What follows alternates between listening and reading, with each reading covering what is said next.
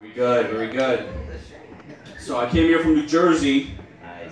Yes, yes. The Garden State. We're called the Garden State. We're proud of that nickname. But it's kind of ironic. We're the Garden State. I don't think our governor's ever touched a salad.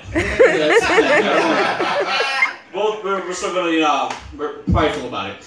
I'm getting bigger. I feel like I'm gaining weight, as you can see, and it's becoming an issue.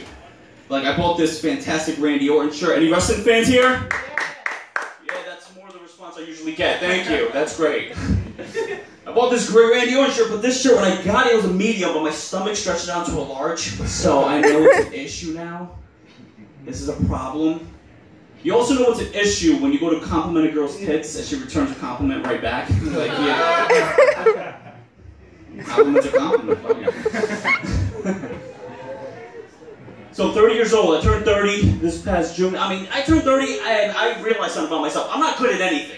I suck at everything I do. I'm horrible at everything. The only thing I'm really good at is I can talk to the public. I can talk to strangers. That's why I got into stand-up. I'm not scared to talk in front of people. I can talk to strangers. I've been like this since I was 5, which explains why I almost got kidnapped a bunch of times as a kid. My mom constantly was like, don't do that. Don't talk to him. What the hell's wrong with you? But Hispanic mothers are very impatient, so she's like, all right, if he goes, I don't have to cook tonight. I don't know. One time my mom did that, right? She's like, don't talk to him. I freaked out. I was like, Mom, get off me. Because he's got candy. What do you got? My mom's like rummaging through her purse. She's like pulling out like maxed out credit cards, tampons, a fresh bag of carrots. She's like, there's nothing that my son would want in his bag. I don't know what to do. So I told her, like, look, obviously I didn't hop in the van. I didn't. I'm here. But even if I did, I wouldn't be one of those crafty kids you see on the news that got away from the kidnappers. Because I wouldn't. Like, let's say I did, right? Let's say I'm in the apartment, I untie myself, right? And I get past them and I find an exit. I'd see like a box of Twinkies at an end table and I'll be quickly distracted. I'm like, oh, I'm staying. And I'll be like sitting down trying to tell myself back, like, these are so good, how can I leave? It's just so worth it. Anybody sick of autocorrecting their phones? Yeah. Yeah, sick of your phones autocorrecting what you say? It's ridiculous. Like, you go to write fuck, what does it give you? Duck. Yeah. You go to write shit, gives you shut. I go to write cunt. Let's be right cunt. And let's be right cunt. Like, my phone knows my situation with most women.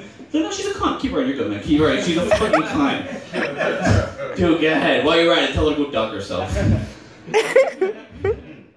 So, being Hispanic, I'm proud of being Hispanic, Puerto Rican, Cuban. I love it.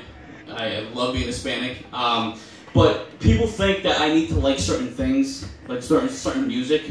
I went to a party recently, and they were playing like 80s rock, which I love. But the host thought I wouldn't enjoy it. So he goes to the guy and he's like, hey. So I'm like, dude, why'd you stop Journey, Don't Stop Believing? And he goes, I have something you like better. Play it.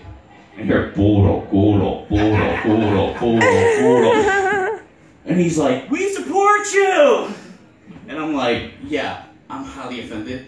I'm upset. I was just enraged. But my knees didn't get the message because they kept going, puro, puro, puro. They're right, we can't resist. That's my time, guys. I'm Peter Vega. Thank you.